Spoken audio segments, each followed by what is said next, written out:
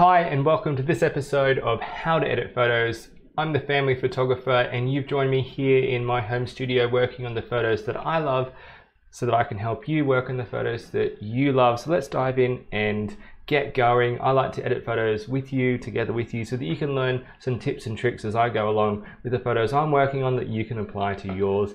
Here are some photos that I would have taken a long time ago now, but I'm working through a whole backlog of photos. Ordinary photos that if you do a bit of editing, you can kind of make look into something that you want to keep, something that's helpful and something that's good. Sometimes it's helpful, these are ones from our last episode, to sort of go back and review photos that you've done, see if you want to make any changes. This was a nice edit, by the way. We removed that distraction on the playground there, added a vignette, and it looks nice. I'm going to just have a look at this one, for example. This is looking good, I'm happy with this, but as I look at it again, I realized that these colors here from those PJ Masks characters are just a little bit distracting. So I can easily go in here, go over the top of that area there. I might even try to grab this area here. And I'm going to tone those colors down some. And the way you do that is to go into the HSL, take away the saturation of those colors. So take away the green, take away the, I think the blue's already been taken away. I think it read my mind. And we should be able to do the same with the red. And instead of those colors really standing out on your shirt, they're there, but it's not such a distracting element now in the photo, which it definitely was before. So always good to even go back to the photos you have edited and just give them a second run. This is a nice photo, almost nothing special about it in a way, but you make it black and white, you make those blacks really deep, and it looks okay. So I'm happy with that. I'm working through this set at the moment, and so join me for a little while as I take you through the photos that I'm working on. This one, I remember you could take, I couldn't decide which crop I liked. I probably liked the vertical the most, or the wide, because we have a display TV that we put our photos on. So yeah, I don't know which is my favorite, but it's all looking good. I can apply, if I like, to do a quick edit, the same settings say I used on this photo to the next photo if I'm in the develop module of Lightroom, by going sync and going synchronize, and it's going to apply those same settings onto this photo here. And so that's a good starting place for that photo, for example, and potentially I don't have to do a whole lot. His face is really bright, so I'm just trying to see if I can bring that down some. And yes, I can, but I might want to just do a bit of localized work on his face. If you put the mask on, you'd be able to see what you're dealing with and where it's going. You know, this is a very rough work there, but we can get away with it because we're just adjusting the highlights of that part of the image. So I think that's looking nice. There's something about it that I'm not happy with. I think it's the crop, so we'll see what we can do about that. I have a bit of a play. 8:10 is a bit of a favorite of mine. We could try him centered and keep it wide. That's probably not bad. You can see that I'm snapshotting here just so that I can go back to these selections quite easily, because I don't know about you, but I like to see things and try it first before I settle on what is sort of final for me. The vertical crop probably makes a lot of sense, so that's potentially the winner. I'm not exactly sure I'm happy with the overall coloring, exposure that is, so I'm just going to just see what happens if I adjust that a little bit. Now it's very stylistic, I suppose, what we've got here. Whether or not it has to be black and white, it might be well suited to a color, this one. So I'm going to have a bit of a play and see which I prefer. Perhaps in the comments below you could write down the photos that you enjoy editing and what you enjoy doing with the photography that you do. I'm not sure why I had the contrast up so high. I guess I was doing a black and white before I decided to go back to color. If any of these photos I'm working on do have previous work done on them, like the one I just did, it's just I do that sometimes when I'm selecting the photos. I'm not sure whether I should, if it's a keeper, whether I'm going to keep it. I do a bit of extra work on it and have a bit of a play before I make my decision. And the more that I say all these things, it makes me sound like a very indecisive person. Maybe I am. So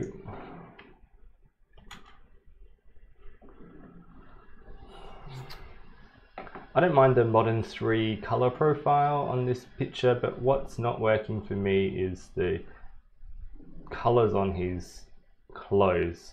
Obviously, if you're a professional, you would go on a photo shoot and carefully choose the costume ahead of time, but that's not how I do it. I like candid photos of my kids just where they are with what they're wearing. So I think that's actually killing it for me, which is why if I go back to my black and white, which destroys that color information, it actually makes that image work, in my opinion. So I'm going to leave it at that for now.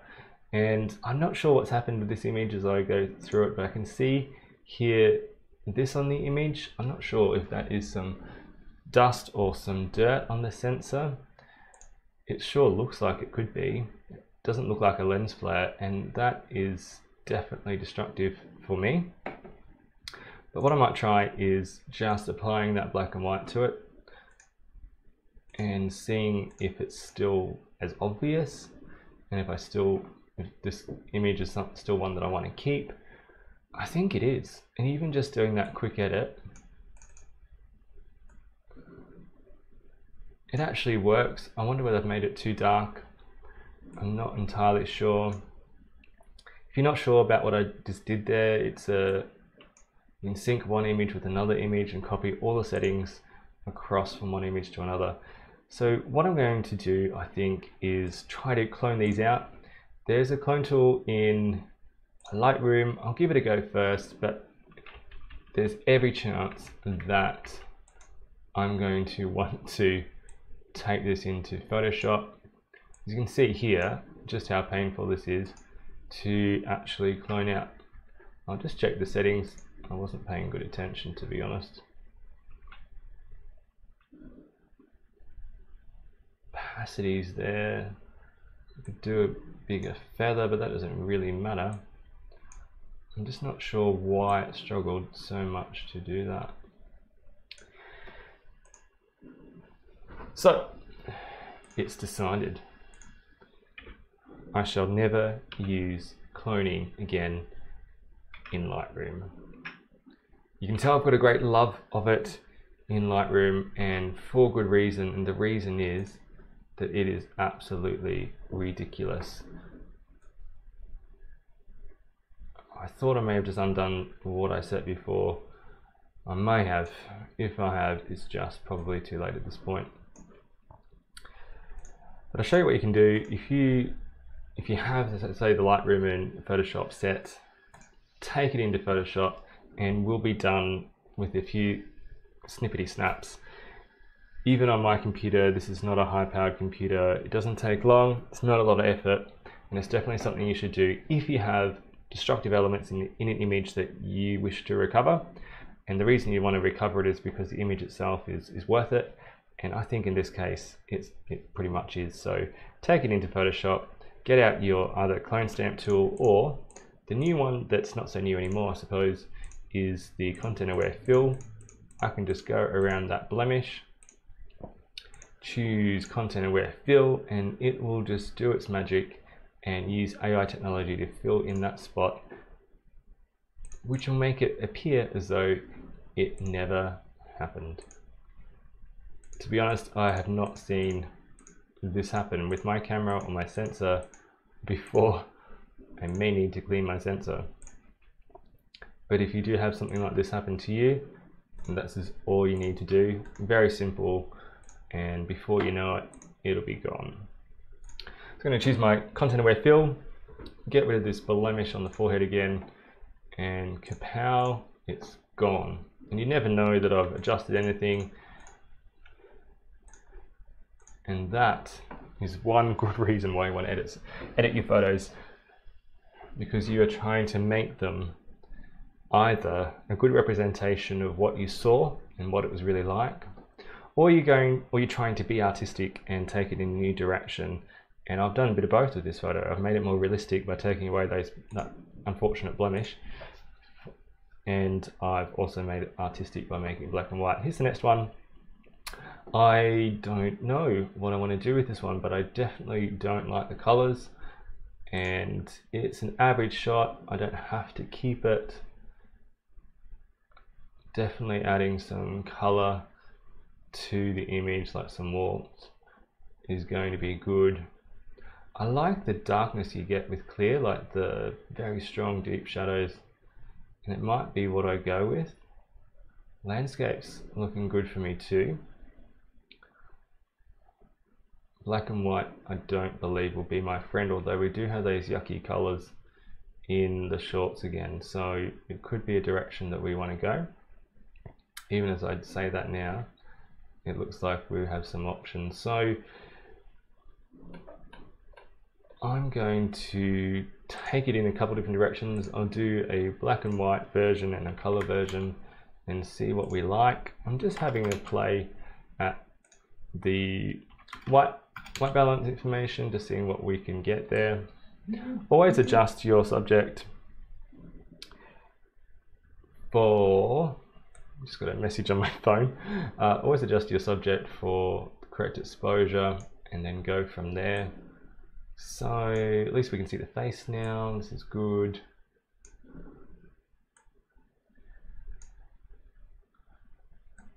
Just going through all the basic stuff. Definitely clarity is my friend for this kind of image. In case you're wondering what effect this is called panning. If you haven't got into panning, this might be something you want to do. It's a good way to not blur the background, but take out the background of a image and make it less distracting. So what did we choose? We went with camera clear, which we thought might be our friend. We started there. We've added a bit of things. If we're going to make this stylistic, and being a panned image, I think it's already stylistic, I'm going to just experiment with something which is spinning that around there like that and adding a bit of color to the image. That is, adding a color that didn't exist in the original.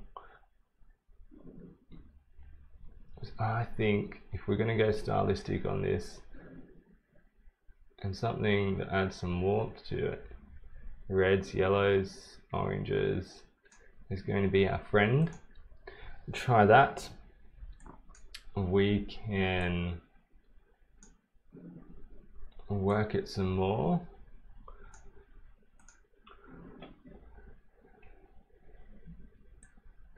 Now everything is going to be a bit of a look and see with an image like this, so I'm going to check if I get rid of the blues and say the yellows, whether I can help those shorts look a little less problematic than they do. I can do this localized or I can do it globally. I think globally that's sort of working for me, and it's basically the crop now that's definitely bugging me. We could try to keep it wide and keep him centered. I think with an image like this, I think the main problem is he's missing the top of his head. So we might just try a wide portrait shot, see what I can get in the shot like this. I think this is what makes this image, you know, perhaps not the best one to be working with in the first place, because we are missing the top of his head and it doesn't make it look, you know, very good. So what we'll do is see if we can add a vignette to this, because he's nice and centered. A white one almost would work, not that I don't usually do that. We could try, I think that's sort of the best you're going to get with this image. We're giving it a good go. What are your thoughts about this one? It's not really a keeper, is it? But if we consider where we started to where we ended up, it's a big improvement. And before and after doesn't even do the crop. I did say I was going to try black and white, so I'll just quickly go back to that now and see if it's still something we want to do. I think we could try 3 or 2 here. I might try this, get rid of the color that we added in the image if we can. I can't see that now. I don't know how to get rid of that. Take those shadows even more down.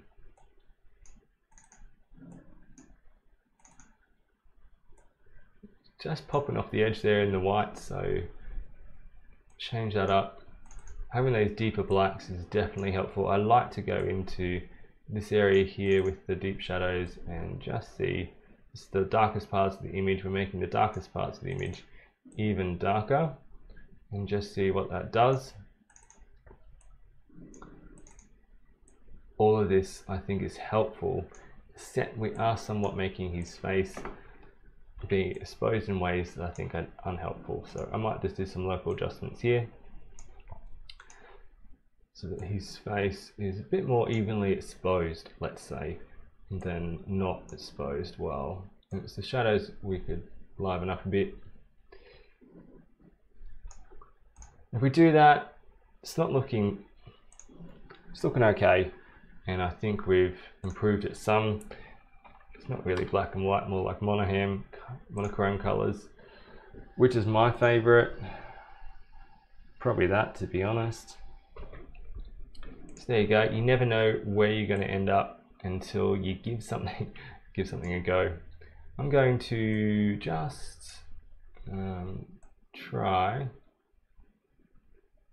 adding a few more touches to this, which would include this and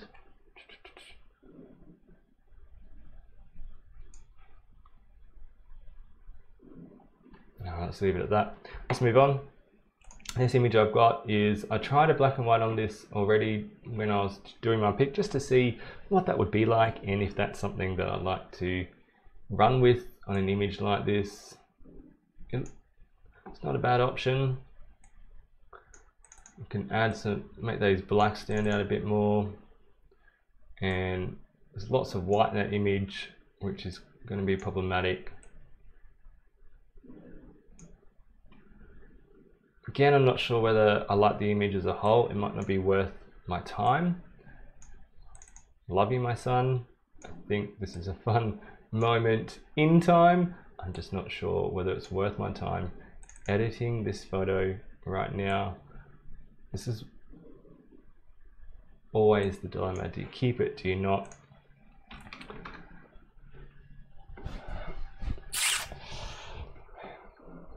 It's the crop that's bugging me, which relates to the composition of the whole image. I'm just not sure whether I want it wide or whether I want it tall. And him being cut off here at the head, that's definitely almost like a deal breaker for me in terms of keeping this image. Does the strength of the image still hold up with him being chopped off like this? Yeah, it's got some good emotion there.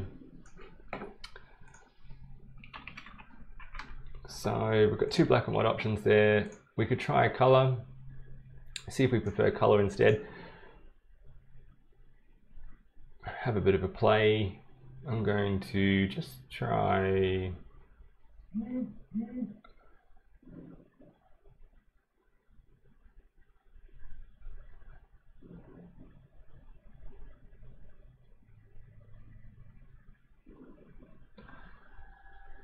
never know what you're going to like until you try something, do you?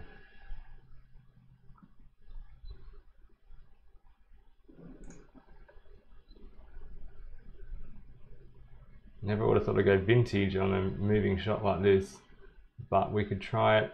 The colors in that's a bit too psychedelic. This is a little bit more complementary, I think.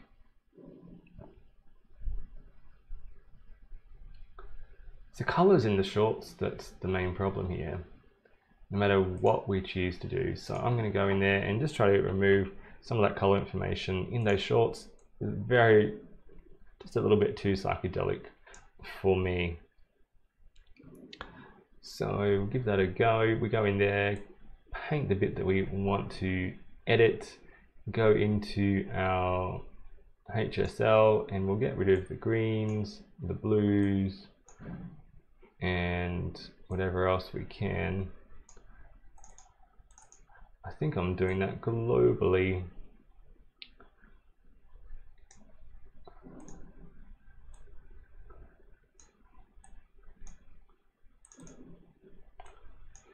See if we can just get rid of the saturation of those colors just in the shorts area there. That's made a big difference. So we'll just refine that mask now, just get rid of the bits that we want to get rid of, which is there, and just paint the bits of those shorts that we want. So we've made that better. Not happy with it overall.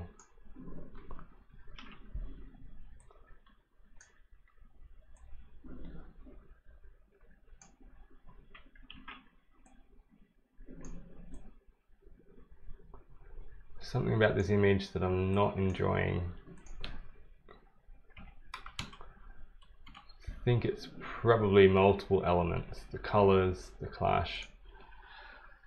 The vibe of the image is almost there, like it's not bad, but there you go. If I go back and just have a choose between black and white and color, I think my favorite of those for sure is this black and white with deep blacks. Makes the image work. Gets rid of that problem we have there with the shorts. Now this, because it's such a similar image, this is where you want to grab this one and sync these up, apply the settings of the previous image, the image that you're working on, and go back here, and I'm happy with that.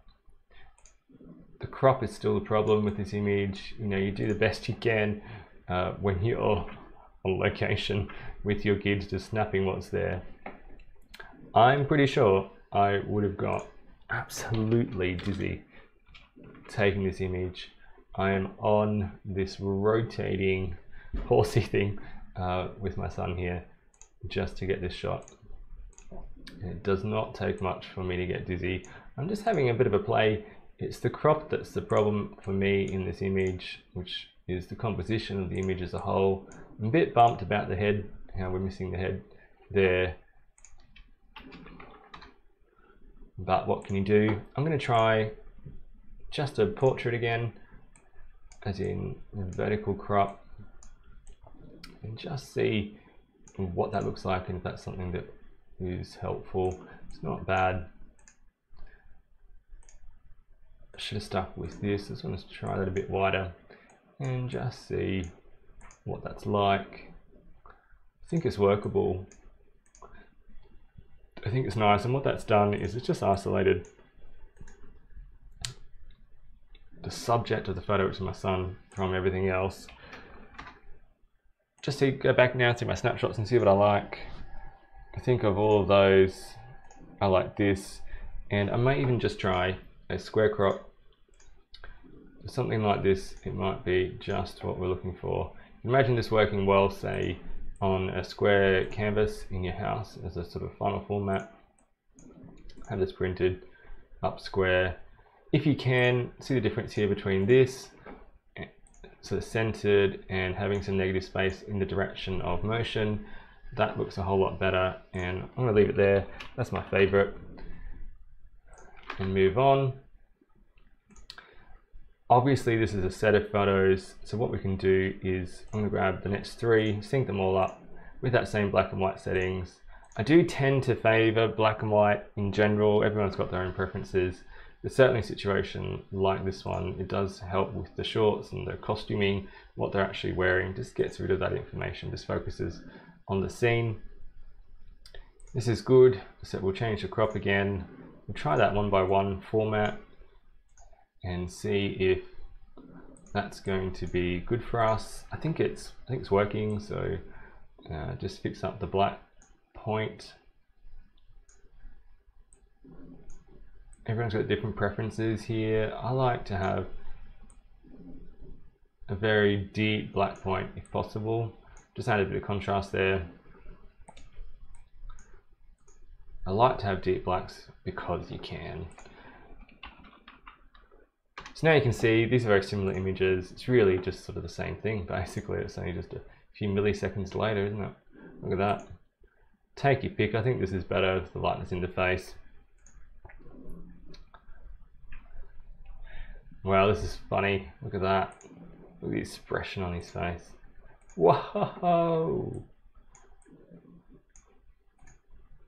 I've got to find what's going to suit this picture in particular. This image.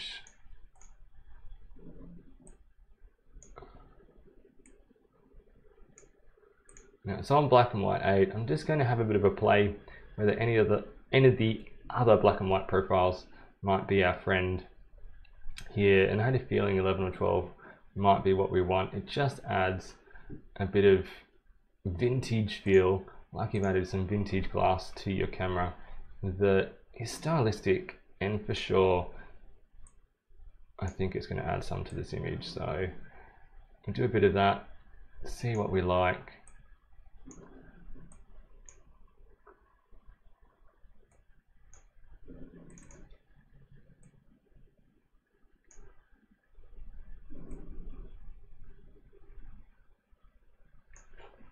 Now go back to where we started with this image to where it is now. It's a big improvement. A little bummed about the idea of being black and white, in the sense that this is such a fun image. Maybe it deserves to be something else.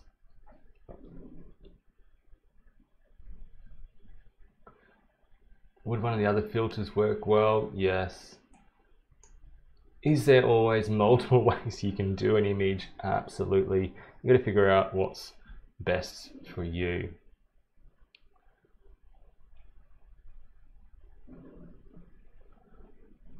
If I was going to go color, maybe one of these would be my friend. It's always good to try different things. It's just the colors on those shorts that are killing me. So I'm going to experiment with just a broad brush here of getting rid of the saturation, just to see what that would look like. In an image like this, I think I'm going to get away with that. Definitely going to get away with it. So I think I'll try. Call that our C1. We've got a black and white version, color version. What do you prefer? Again, I think there's too many psychedelic colors there, so I prefer the black and white. We'll go with that, and we might say farewell for now. We've done a few images together. We had a bit of a review of these images here. We did this one. No, we did that one last time. Apply that same setting to this image, this one, this one. Oh yeah, remove that blemish. Had a bit of a play with these pan shots. Chose some good compositional ideas there by changing the crop. We use that sync to apply the black and white multiple times. Definitely something you should do for different sets of photos. And got some photos there that I'm happy with. They're not A-class photos, but I think they're good. I don't think we even worked on this one. Pretty happy with that one too. So that's all for today. I hope you enjoyed today's episode, and we'll catch you next time on how to edit photos. I'm the family photographer, sharing my journey and helping you with yours. Bye for now.